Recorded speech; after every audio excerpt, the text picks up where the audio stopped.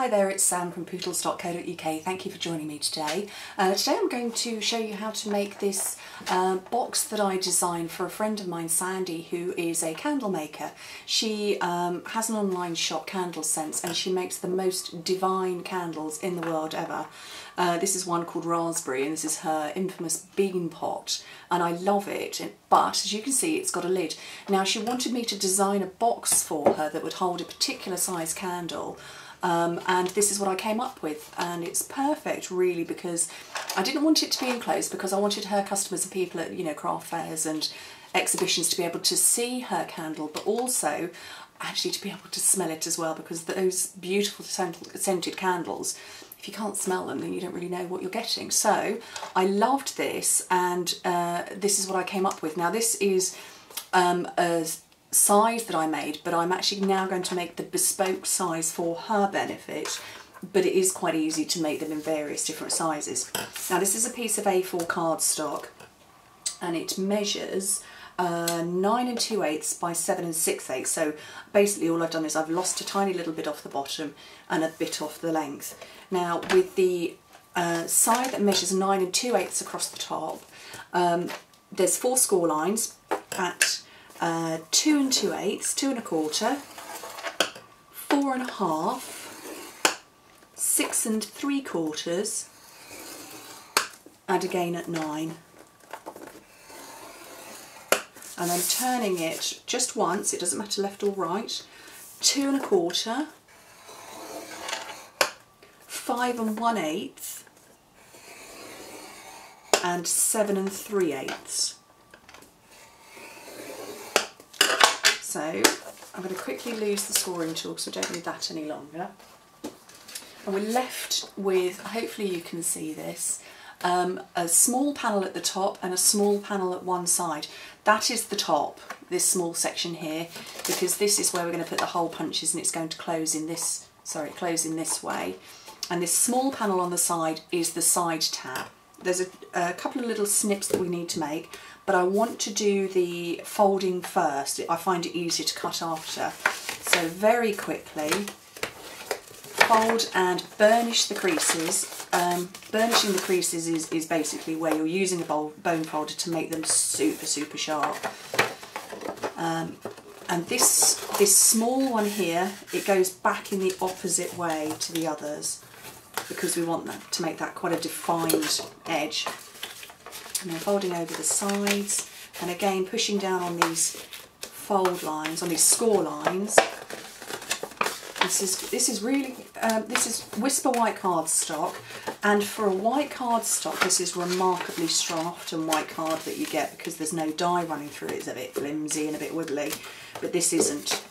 So there we go, that's all the creasing done. We need to nick off this tiny little bit on the side here. So we've got our thin score lines and creases at the top and the thin on the right, and we just want to take that bottom section off. So with a big pair of scissors, take that off, put it to one side, and then cut up this one line here that goes up to the first horizontal score line.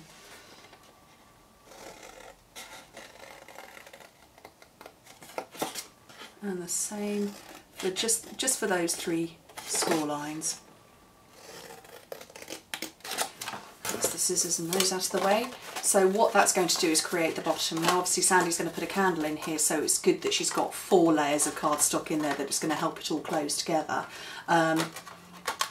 So let's put some designer series paper on. Now we want to find out which bit's going to be our front. And oh look, there's a score line I didn't fold over. Whoops. Quickly do that. There we go. So this section here, where our adhesive is going to be, is the back. So that therefore means that is the front. And that's where I want to put my designer series paper on this section. And this measures, this is from Sunshine and Sprinkles, but I like this lovely green. So I'm going to put this on the front here, and it measures 2 inches by 2 5/8 of an inch. So just on there.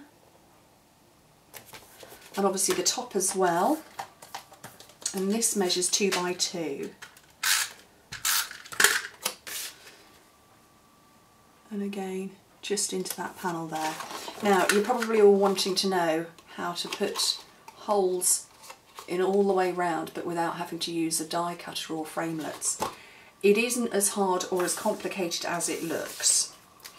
What you need first is an already punched out template, and you line that up where you want your hole to be.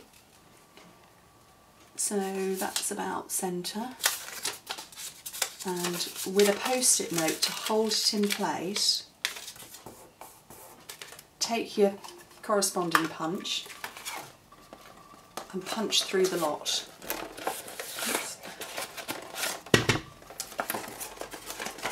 If I can get that in. So you punch over the punch template and it just pops out. And then you then fold this one over, and because these are all the same width, we're now going to use this as our hole, as our template. So I'm sorry, I'm going to have to angle this so I can see what I'm doing. And punch through. Oh, I haven't lined that up properly, I'm going to have to put weight on it slightly. So 2 windows, and then the same, we'll come back to our template to do this side here, and again with a post-it note, just lining it up. It's pretty much central. What's the sticky side? I don't know which side's my sticky. There we go.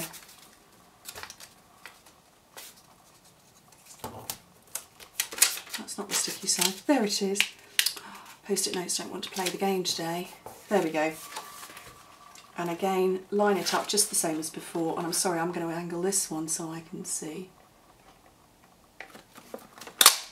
Pop it out. Fold it over. Look through.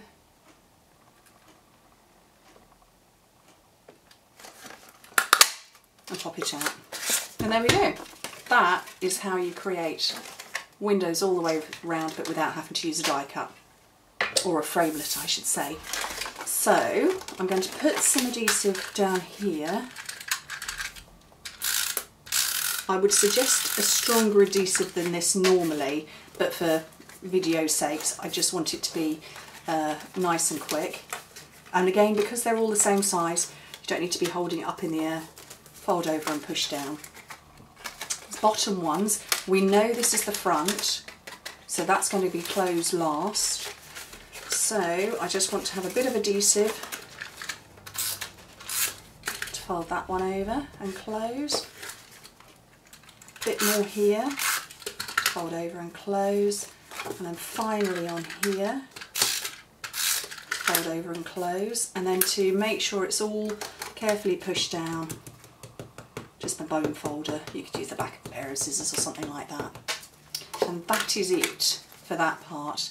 To make the top, to make it close, all you do is you push your sides, push the sides in with your forefingers at the same time, as closing with your thumbs and middle fingers, and it will naturally, happily go like this. This is how it will fold together. I'm sorry, that's my office door's just creaked open as my cat has come in to say hello. So there we go. So if you want to put some adhesive on, this is the time you would do it. I would definitely use sticky strip. I'm not for the moment. I'm just going to use a couple of binder clips, my ever faithfuls. Always useful, please always have them in your craft rooms. 2 of those just on the sides because I want to punch some holes in. So you can see the shape that it's naturally formed and made. A hole punch, you need to line it up. I can see here because I've got a window that's just in front of me, but I can see daylight peeping through here. So I know that I've got a big layer to punch through because I wanted to get all of the folds and sections in. And if I open it up for you now, you can see that I've managed to go through all of the bits. all of the layers, I should say. So I'm just going to quickly close that up again for a second while I pop my ribbon on. So just some, this is Whisper White organza, very pretty ribbon.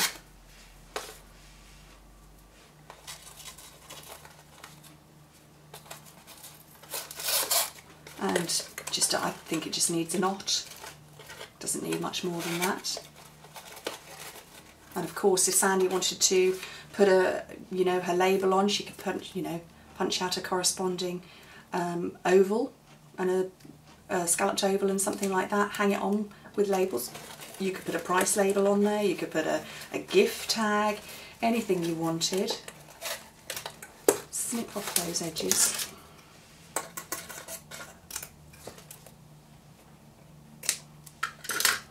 And that, I've got a little hole punch that's gone inside.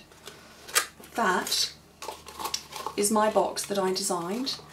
For my friend, it's very easy to recreate. The measurements, all you need to do is measure the height of whatever it is you want to go in it and measure the diameter. And therefore, when you're going round the side, you need the diameter obviously to be the same, and you need the height to only be once. And it's quite simple and it's lovely, and anything could go in there. You could put some acetate sheets in there in this section, so before you sealed it up, and then you could put sweets and stuff inside and they're not going to fall out. You could put cupcakes in there, all sorts, anything. So thank you very much for watching. I hope you found it easy enough. I'll put all of the measurements and details on my blog, and I hope to hear from you soon. Bye.